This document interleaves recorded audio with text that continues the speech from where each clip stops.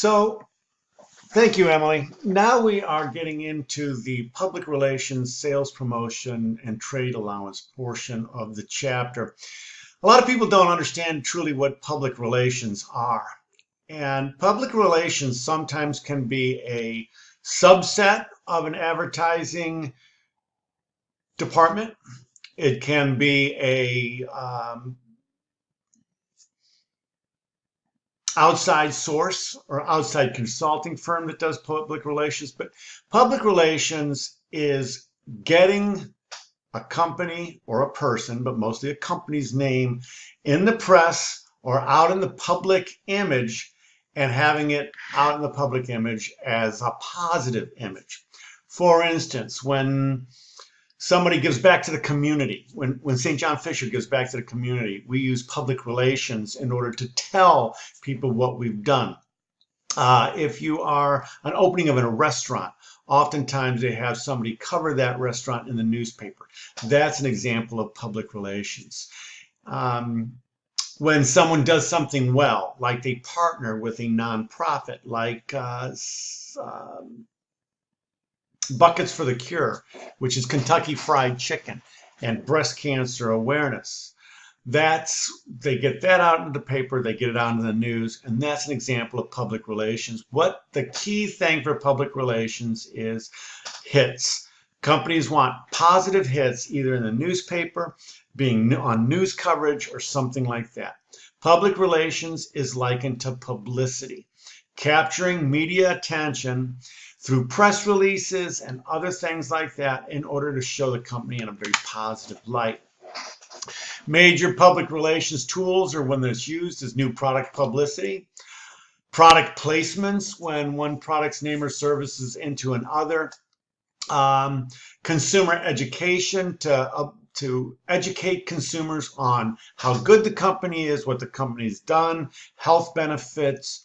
Right now, a lot of public relations is going on because of all of the hospitals and the healthcare workers and everybody who's trying to fight this pandemic.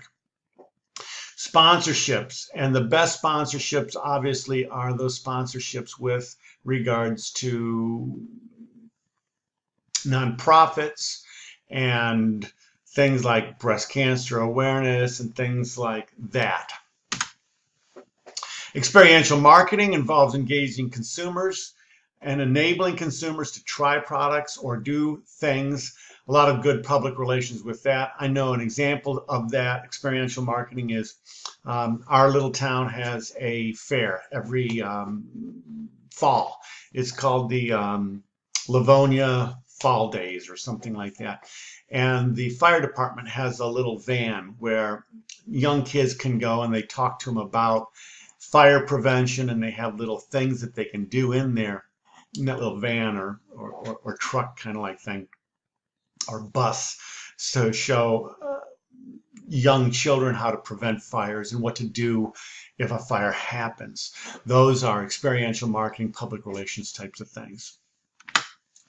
So the duties of public relations departments, and again, the departments can be within a company, the departments can be a consulting firm, it can be part of an advertising firm, is really press relations and public, like I said, public relations, getting the company out into the public so they are seen in a positive light. Corporate communications, when something happens, oftentimes apology strategies, we're going to get into that in just a minute. If something unfortunate happens, the corporate communication takes over. Apology strategies. Look at something like BP when they spilled oil, all that oil in the Gulf. Heavy press and public relations to try to show BP in the best light they possibly could, given that natural disaster. Lobbying for different things, lobbying for different laws to be changed. Employee and investor relationship, and also crisis management. Crisis management is just that, it's coordinated efforts to handle the effects of an unavoidable or a particular accident. The best example I can give you is, the BP type of incident where they spilled a whole bunch of oil in the Gulf. Well, BP did a great job of helping clean it up, and they also put birds in other habitats. There were birds that were losing their habitats. They took them and relocated them into more favorable habitats. So they did a lot of good, and they used a lot of press relationships and public relations in order to show that, hey, it was an unfortunate accident, but here's all the benefits. Look at all the jobs that we've created. Look at all the things that we've done. I'm not trying to defend the company. I'm just saying that they use public relations very, very, very effectively in that particular case. So now I get into sales promotion. There's two different types of sales promotions. One sales promotion is for consumers, and those are called sales promotions. And the other one is for business to business, and those are called trade promotions. Sales promotion is any kind of marketing, communication, or activity that is not personal selling, public relations, or advertising. Most people think of sales promotion as buy one, get one free. Another sales promotion is free shipping. Another sales promotion is 20% off. You always see Kohl's having them, etc. Trade promotions is when manufacturers give their channel partners some type of allowance, some type of gift, some type of money to either help them advertise, to lower the cost of goods, or what have you, in order to sell the product through the channel or through the distribution channel. So trade allowances are price reductions. Now I'm going to talk about, first I'm going to talk about B2B, not consumer, because consumer's coming next, but I want to talk about B2B. So trade promotions consist of trade allowances, which is price reductions offered by manufacturers. For instance, a good example is Bob Johnson's Chevrolet, for example. Chevrolet might say, after you sell X amount of cars, we're going to reduce all of the prices of those cars to you X%. So that would be trade allowances. Push money is offered to channel intermediaries to encourage them to sell through. That's just simply giving people money, not necessarily on the product or on the price of the product, but just giving them money to either help them sell through, help them advertise, or what have you. Training is also part of trade allowances. Free merchandise used as payment for trade allowances. If you sell X amount of boxes, if Wegmans sells X amount of boxes of Kraft macaroni and cheese, they'll get another pallet shipped to them at no charge, so Wegmans can take more money. That's an example of free merchandise.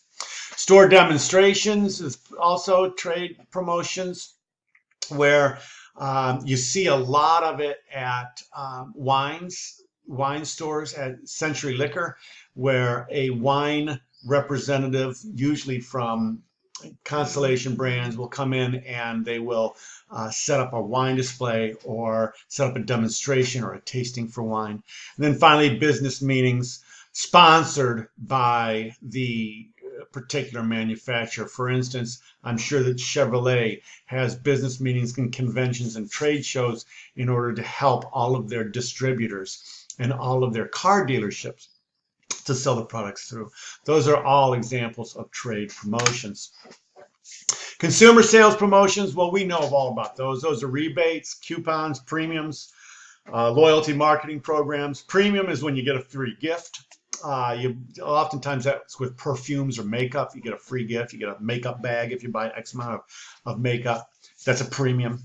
I know that Blue Light had a premium where they were giving out hockey pucks for every 30 pack.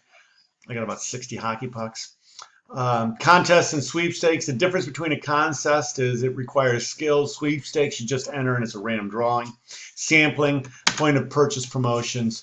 All of these different things are, and I just went over each one of those, are part of consumer trading or consumer promotional allowances or consumer promos. Loyalty marketing programs, we know all about that. That's Wegmans Shoppers Club and all the other loyalty programs that we're part of. The benefits are really customer relationship management and long-term customer relationships. Contests and sweepstakes, the difference between a concept is it requires some skill. Sweepstakes, you just enter and it's a drawing. Sampling programs, go to Wegmans on, well, not now, but when the pandemic's over, go to Wegmans on a Saturday morning and you can get lunch because there's so many samplings of different things. It's actually excellent. Wegmans does a great job of sampling. And I love actually going to Wegmans on Saturday morning in order to get all the different samples. The method of sampling is in store.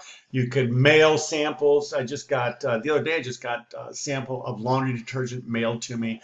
Door-to-door delivery with samples. There's all kinds of different things.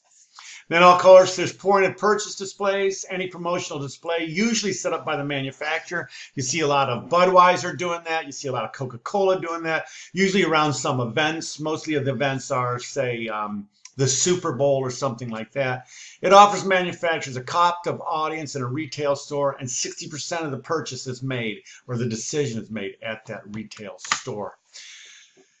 That is going to do it for